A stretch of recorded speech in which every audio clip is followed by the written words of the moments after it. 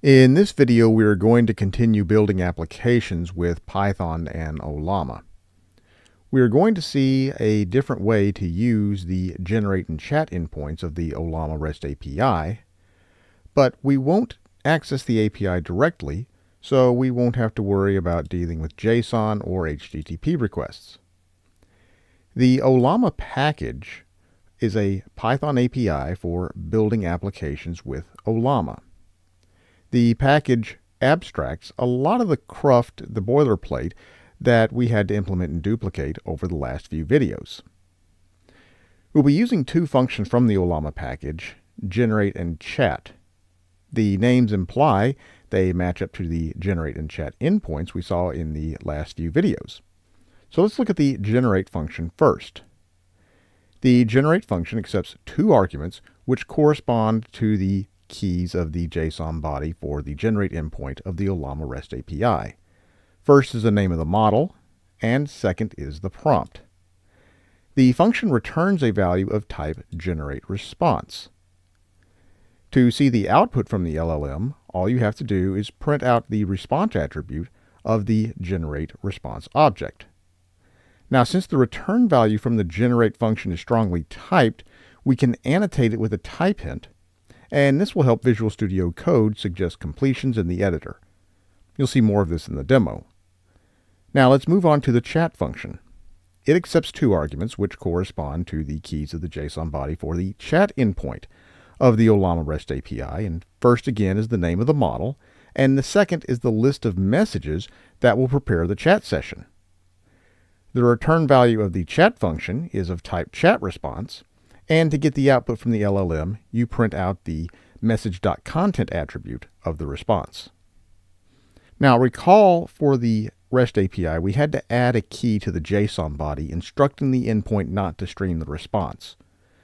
With the Ollama package, the default is not to stream the response. However, the Ollama package makes it easy to stream a response. First, for either the generate or chat function, add the keyword argument stream with a value of true. Then you can iterate over the response in a for loop. Each streamed chunk is going to be either a generate response or chat response object.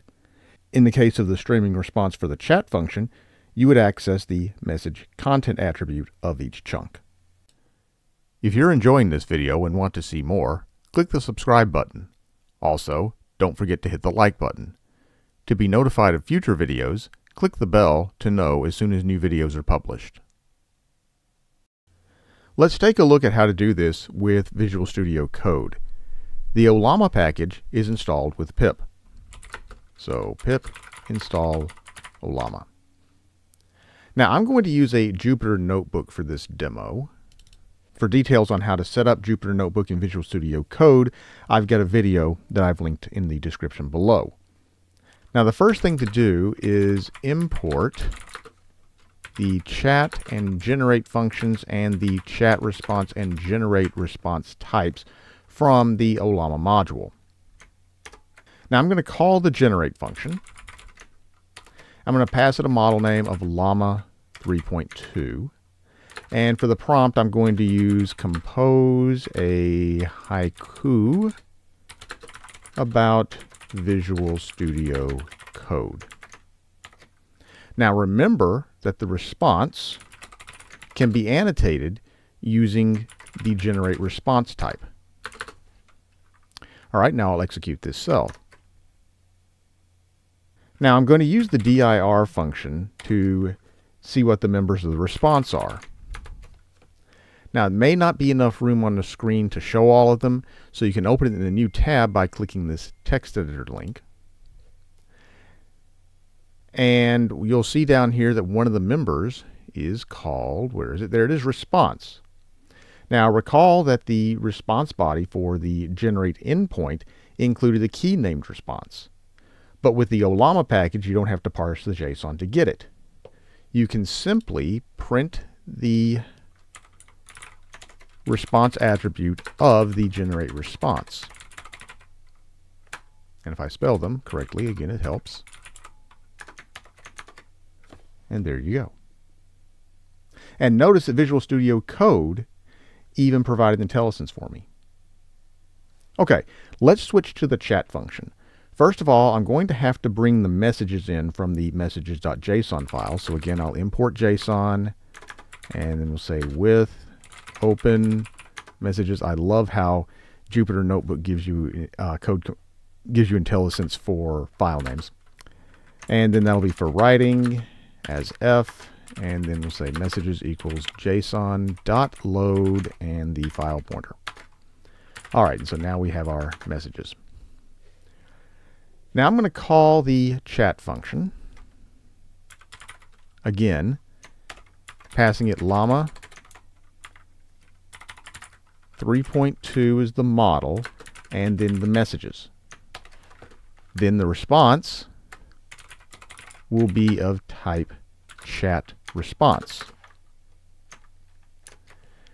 And we will examine this one and open it in a new tab as well. Now recall that the JSON body of the response from the chat endpoint contained a message key, and that was another object with a content key, and same idea is going on here. So you can print the output from the LLM simply by saying print response message content.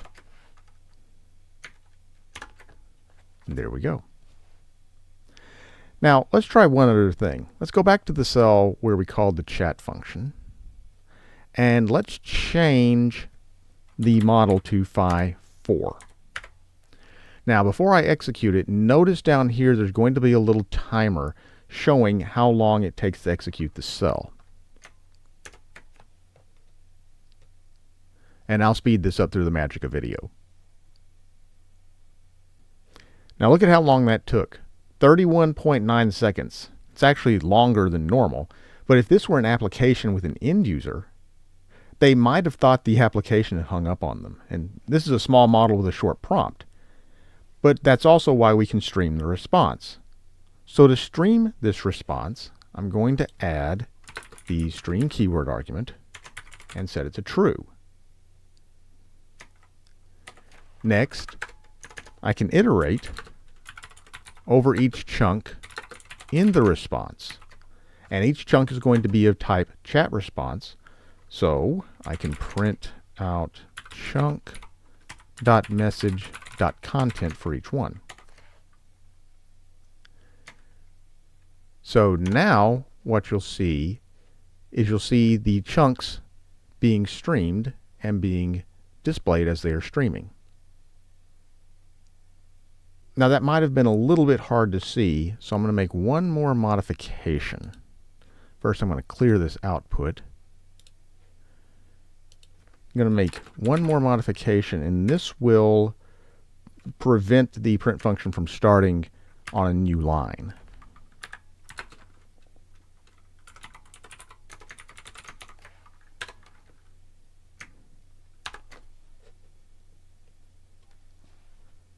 Now, even though that took 14.5 seconds, it didn't seem like that long. And this is how ChatGPT works. If you had to wait for an entire response to be generated before seeing it, no one would be using the application. So in this video, you saw how to use the Python Ollama package, which is essentially a Python API that makes it easier to write Python applications with Ollama. And you saw how to access both the generate and chat functionality, and you saw how to work with the response types from the Ollama package. And you saw how to use streaming responses. Thanks for watching.